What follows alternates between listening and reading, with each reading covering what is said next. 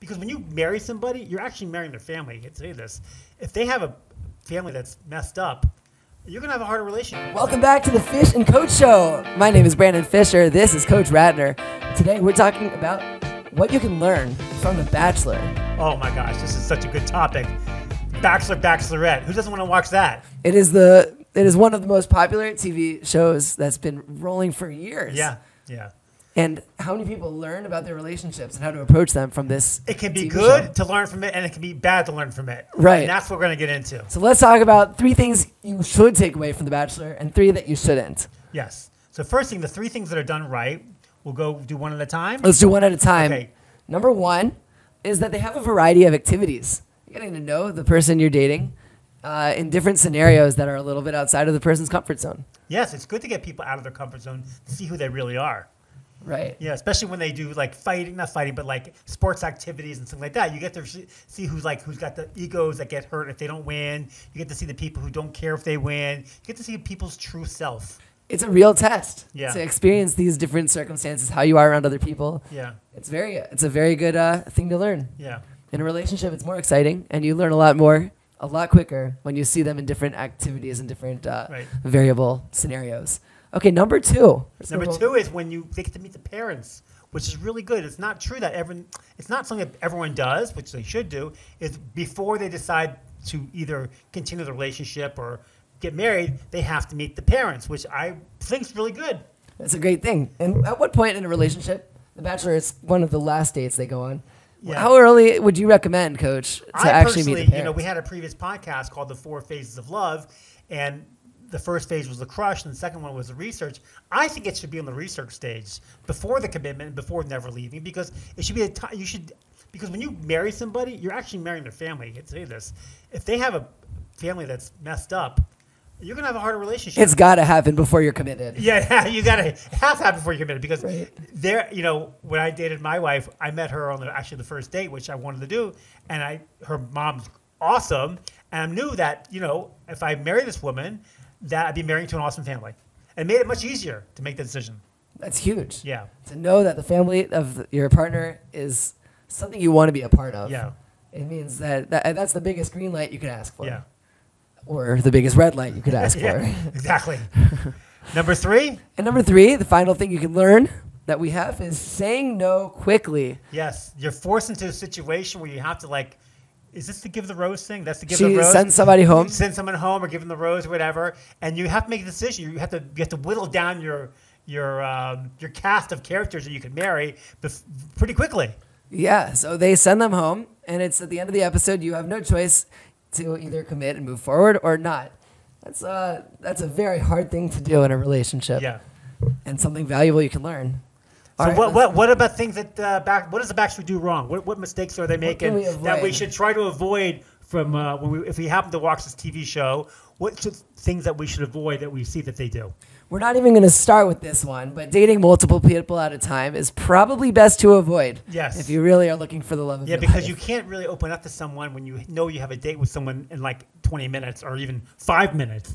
I always wonder how they did those dates. Or there's 5 people on the same date. That just makes no sense to me. Can you really evaluate people like that? It's interesting to see how they do evaluate people. You can see a lot of who stands out poorly. Right.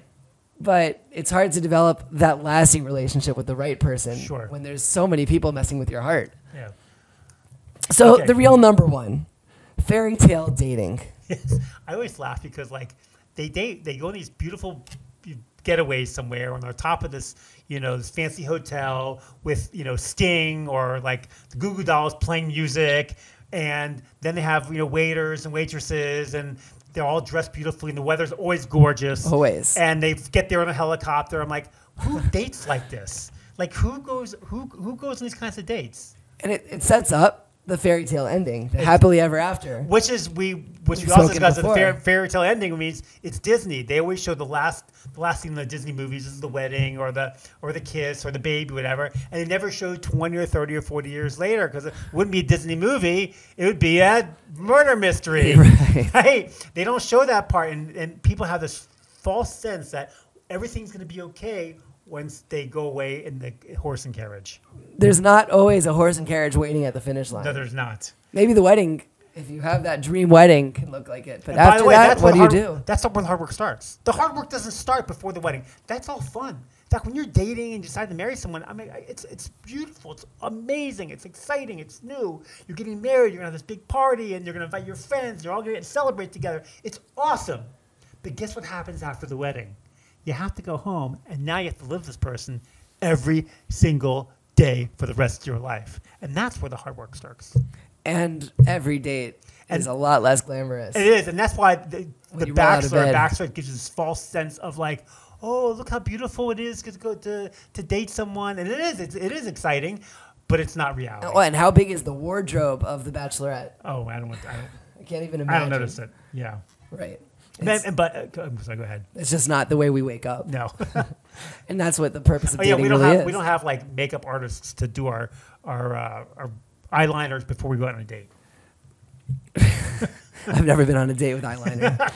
Okay, number 2, and what Bachelor does wrong is all the drama is public. You get to see everything on TV. Everything that's going on a date is public information. And the more drama, the better. And the more, because what does the TV show if they had dates and every date went smoothly and everyone was sweet and nice, and all the guys dating the same girl or girls dating the same guy got along perfectly, then there'd be no TV show. You know why? Because no one would watch it. Of course. Because they wouldn't be able to sell ad space, and so therefore it'd be out of business. Right. So the only way that these shows can do well is to put drama onto the show, and this is one of the reasons why the people they pick for the show are going to create drama.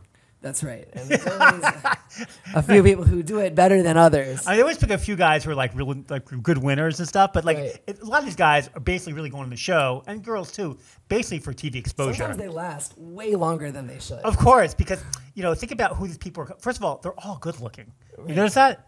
It's like they're all good looking because these are all people who are trying to be actors and actresses in Hollywood, and they're all probably like waiters and waitresses right now trying to wait for the big break. So in the meantime, they go on. Hopefully, they can get exposure and get lucky and land a job or an acting job somewhere. And maybe find love. I mean, I don't even. In your own relationship, bottom line, keep the drama to yourself and try to have as little drama as possible. Really, if you have a lot of drama relationship, it's not going too well. It's not. Yeah, as soon as you start squawking about it to your friends and going on about it, you're really setting yourself up for a public relationship, and your friends are all going to weigh in, and it's not healthy for failure. Yeah.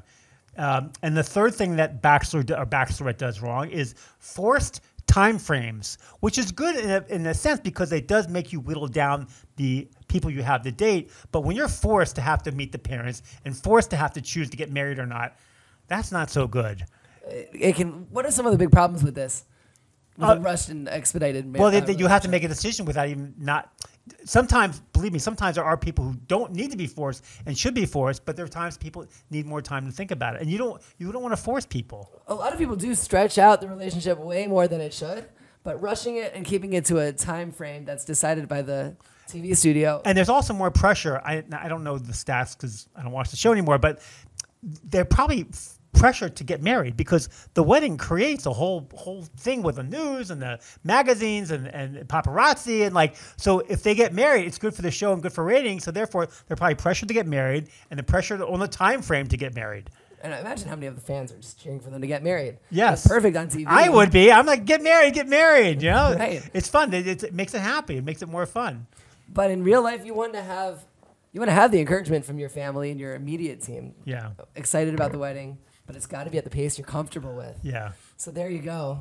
If you want to learn about relationships, there are things you can take away from The Bachelor and Bachelorette. And things you shouldn't take away from The Bachelor and Bachelorette. So be careful. Have great relationships. Just go into it with having some clarity and wisdom. Like, okay, this is just a show. This is for my entertainment. There's some good things about it. But unfortunately, there's also some bad things about it. And it's not reality. That awareness is going to help you a lot in your future relationships. No one's going on a date in a helicopter on the top of a fancy hotel with a private concert.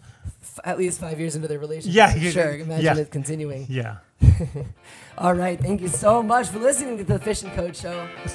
See you next time.